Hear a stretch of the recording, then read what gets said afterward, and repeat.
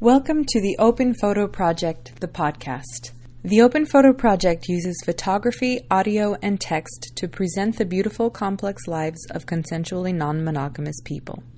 On this podcast, you will hear the words of people who are in many kinds of relationships under the umbrella of consensual non-monogamy, from polyamory, relationship anarchy, open relationships, solo poly, and more. I'm Erica Capin. I have been photographing and interviewing people for the Open Photo Project since 2015. If you would like to see the photos of people who are in these interviews, you can find them on the openphotoproject.com or all across social media. Many of these interviews were recorded on location, so if you hear a creak or children or a noisy cafe in the background, I hope you can enjoy the ambiance as well as the words and ideas.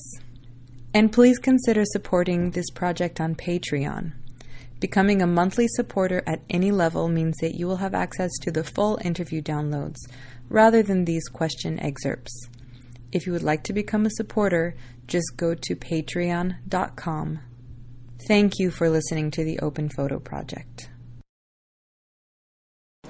I love to hear about how out you are in your communities, and like if you have any stories that you want to share about like coming out, about being polyamorous in your, like, with your friends, with your family, with your work, if that's something that you're up for sharing. I can kick it off again. Okay. Yeah. Unless you wanted to go. I'm in college. No one gives a fuck. I actually had a beer with a professor the other day, and they asked me about my dating life or whatever else, just chatting.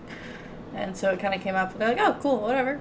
So it's very much like that. But my parents are we still don't really understand the bisexual thing. Oh. So one thing at a time. Any sort of comment that's made in that vein, it's immediately glossed over, like, oh, she didn't say that. It didn't exist. Yeah. Mm-hmm. So it's a lot of that. So it's not a bridge I've really crossed on the family front yet. Mm-hmm.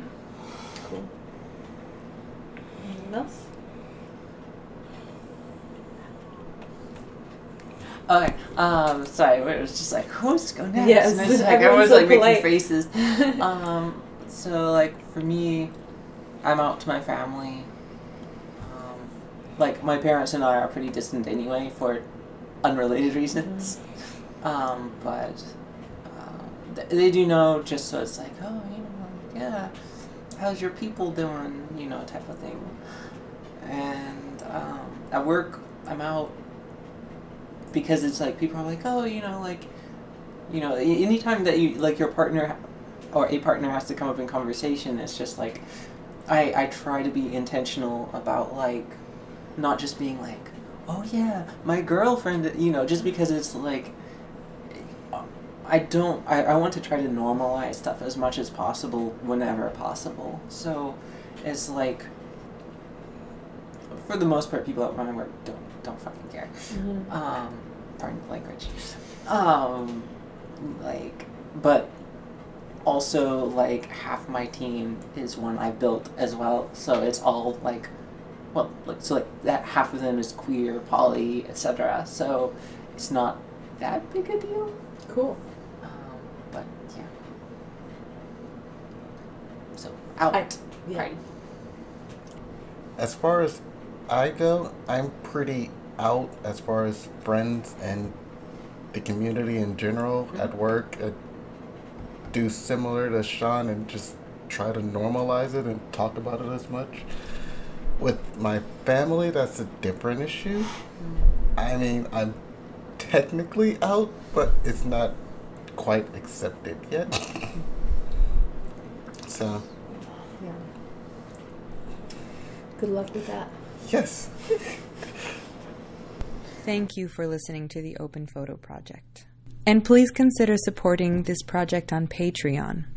Becoming a monthly supporter at any level means that you will have access to the full interview downloads, rather than these question excerpts.